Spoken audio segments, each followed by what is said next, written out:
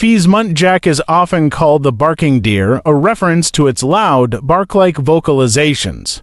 These calls are not random, they serve as warnings to other muntjacs or signals of distress when predators are near. This vocalization is so distinct that it is often mistaken for a dog's bark by those unfamiliar with the species. It's another aspect of their complex behaviors. Mating season for Fea Muntjac is a time when solitary behaviors are briefly put aside.